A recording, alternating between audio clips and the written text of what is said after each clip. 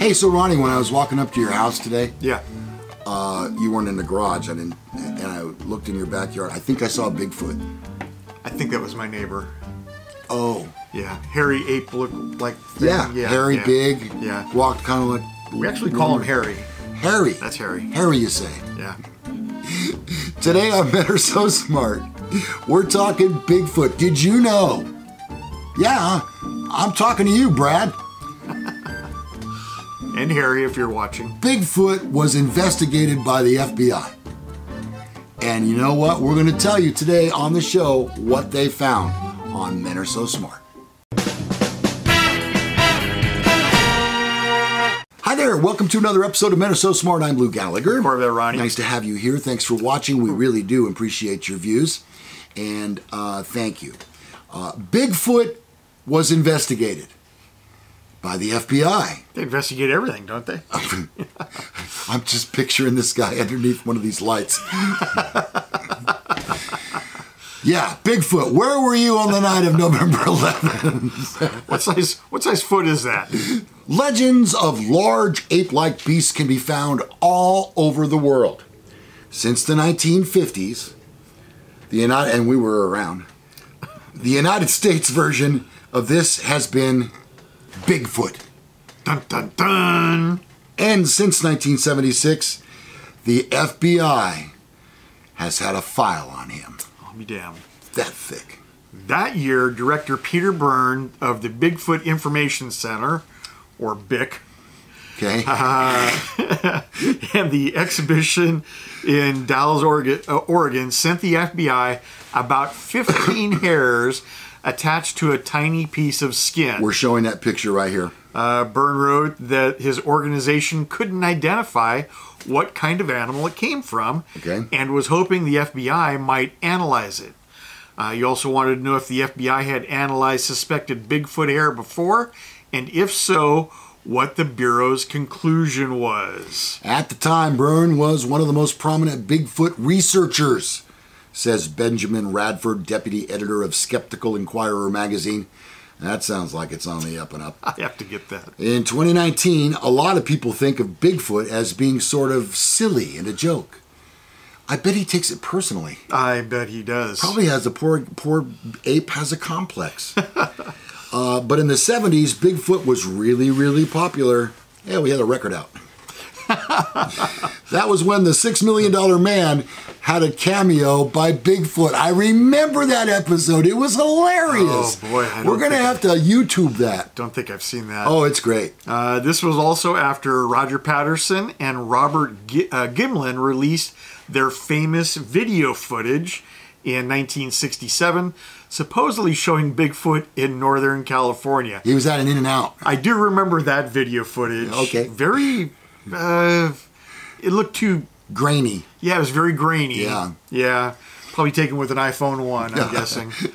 It's worth noting that the original evidence that launched the Bigfoot craze, a trail of oversized footprints discovered in the same region in Shaquille O'Neal. 1958, was revealed to be a prank by logger Roy L. Wallace. Oh, that Roy. He's silly. He's a prankster. Many people believe the Bigfoot creature in the Patterson-Gimlin film was a costume prankster as well. Byrne has always believed the footage is real. Now, Jay Cochran Jr., Assistant Director of the FBI's Scientific and Technical Services Division, wrote back to Byrne that he couldn't find any evidence of the FBI analyzing suspected Bigfoot hair, and that the FBI usually only examined physical evidence related to criminal investigations. Still, it sometimes made exceptions in the interest of research and scientific inquiry, and Cochran said he'd make such an exception for Byrne. Unsurprisingly, Cochran found the hair did not belong to Bigfoot. Oh, really? They must already have some on file if they know it didn't belong to him. Yeah, how do you prove that? In early 1977, he sent the hair back to Byrne along with scientific conclusion the hairs are of deer family origin. 4 decades later, the Bureau declassified its Bigfoot file about this analyst. All right, so what you're seeing here It appears to be a registered letter, and it's talking about the hairs delivered to the lab. It was concluded as a result of those examinations that the hairs are from a deer family origin. I can see that.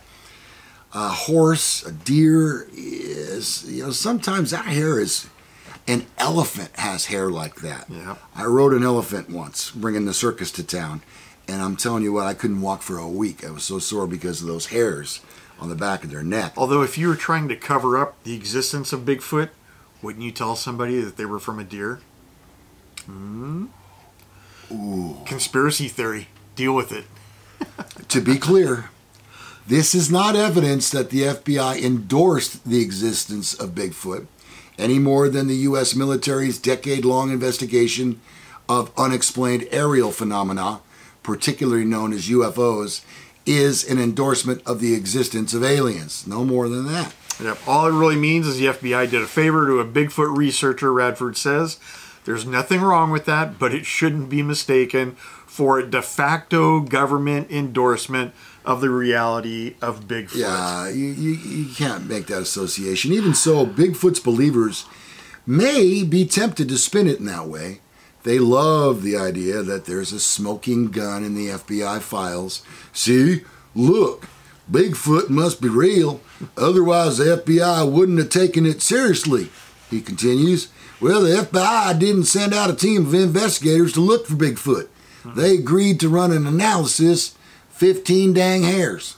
Wow. Yeah. Yep. Yep. To add more layers to what is already an unusual case, 93-year-old now, Byrne, doesn't remember receiving the FBI's response that the Bigfoot hair was actually deer hair.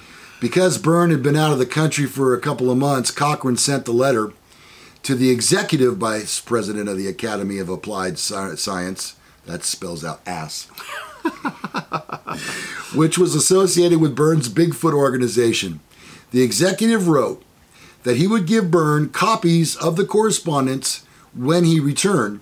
Yet, when the FBI released its Bigfoot file, which was exclusively about Byrne's inquiry on June 5, 2019, Byrne reacted as though he were hearing it, that it was the deer hair for the very first time.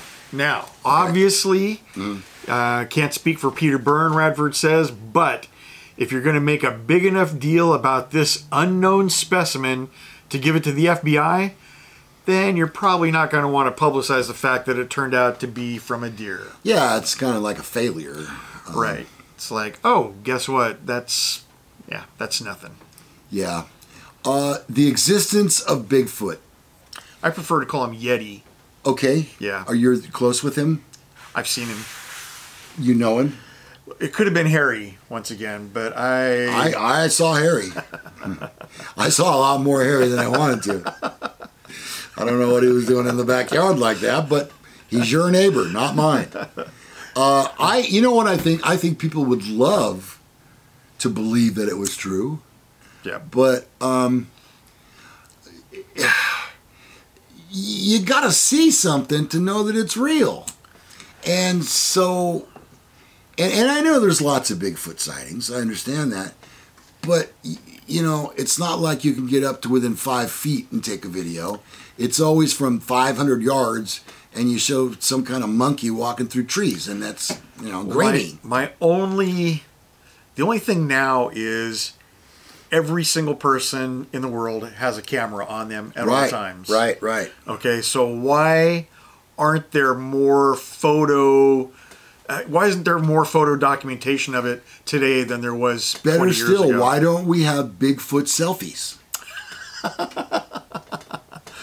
That would be proof, wouldn't it? Because of those, oh my God, what's that, what's that, those Jack Links or whatever they're called? Oh, yeah, the beef jerky commercials. Yes, they have some of the best Bigfoot they do. Commercials I've ever seen. They do, and I wish Bigfoot were real, and I wish you were that funny. Shout out to them. Can you imagine we found Bigfoot, and he turns out to be like the next host of The Tonight Show, becomes a big star, takes over for Howard Stern, and now it's Bigfoot in the morning. I don't know. You know, for those of you that watch and you want to believe that there's a Bigfoot, that's fine. Yeah, good for you. You know, maybe someday you'll run into him and he won't eat you. Yeah, that'd be a pleasant surprise. Do you think Bigfoot would eat you? Maybe that's why nobody's seen him recently. People that go into the woods and never come out? They got pictures. It's just they never made it back. Bigfoot food. Yeah. Well, we know he likes beef jerky. That's true. You know that? He is a big fan. All right. Well, that'll do it for our episode on Bigfoot being investigated by the FBI. Who knew? That. Yeah. They have a file on him. You know? You would think in that file you'd have a picture, but no. Him and OJ. They're both mentioned prominently. So thanks for watching. We'd like to have your comments below. We hope that you enjoyed the show. If you did, give it a like. We'd appreciate that. And while you're there, oh, you know what? Subscribe to our show. But here's the thing.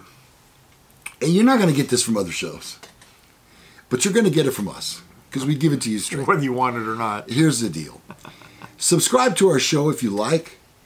But if you're going to be a person who subscribes and then unsubscribes in 2 days, don't even bother. Hey.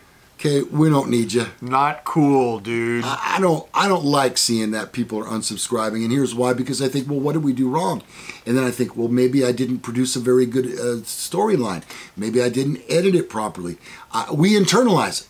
It hurts his feelings. It kind of does. Yeah. And it's not that I won't get over it. I will in a week or so. Maybe.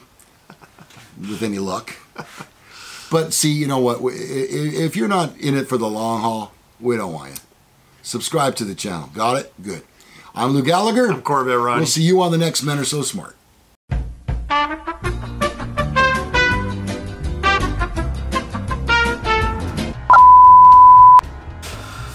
Close this. Is that what your kid call it? Open this. Copy. Paste and go. Paste and go, Ronnie. Paste and go. There we go. All right.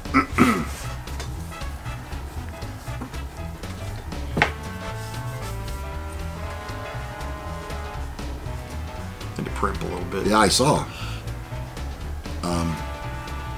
Okay.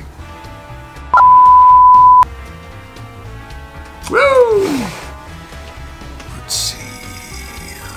That was a little bit of a Richard Rawlings. You know who Richard Rawlings is? Yeah, the guy from the car place. Yeah, fast and loud. Yeah.